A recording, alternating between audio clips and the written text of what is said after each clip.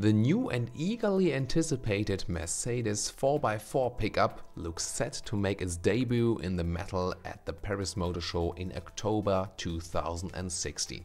That's according to sources who have confirmed a concept version is planned near the end of the year. The show debut could be as much as a year ahead of the new model, probably called the X-Class, going on sale, and even then it's the left-hand drive markets who will get their vehicles first. An official sketch has been released last year. Now these various first spy shots reveal the pickup will use familiar Mercedes styling cues like a wide grille, swept back headlights and curvy front wings. The overall design shares key similarities with Mercedes' range of SUVs, like the recently revealed GLE and GLE Coupe, and features a double cab arrangement on a leather chassis with a single cab under consideration. Towards the rear there are slim taillights either side of a wide tailgate, and the rear bumper can be removed to aid the loading of large objects. Under its skin, the new Mercedes will share much of its platform engineering with the latest Nissan Navara pickup truck. The Nissan comes with a single 2.3-liter diesel under the bonnet, but Mercedes newcomer will likely offer 4- and 6-cylinder petrol and diesel engines paired with a manual and automatic transmissions. There's even a petrol hybrid variant mooted to arrive later, as Mercedes attempts to secure top dog status in the pickup sector. If you're interested in the Nissan Navara, by the way, there's a full review on Autogefühl as well. Inside, Mercedes is keen to make the pickup feel like any other passenger car in its range, so we can expect a familiar design and focus on technology seen on the recent Mercedes V-Class MPV.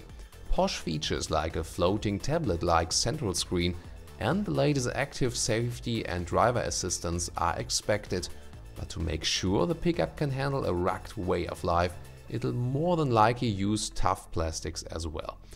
The new, as yet unnamed pickup will sit alongside the existing Mercedes light commercial vehicle range of Sprinter, Vito and Citan vans.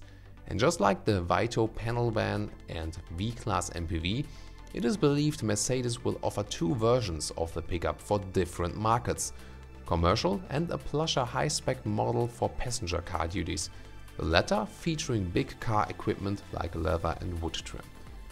The new pickup will not only widen Mercedes' car and passenger model range, but will also allow the German company to take a share of the lucrative pickup market, which currently accounts for 2.3 million sales globally.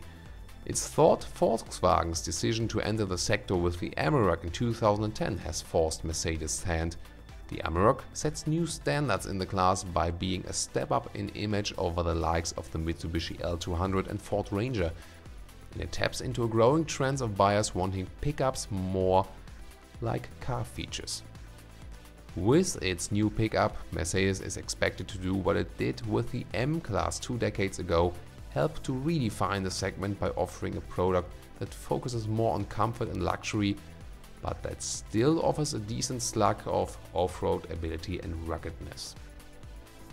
Mercedes styling studios in the USA and in Asia all submitted sketches, but the final design was from Mercedes Sindelfingen studio in Germany.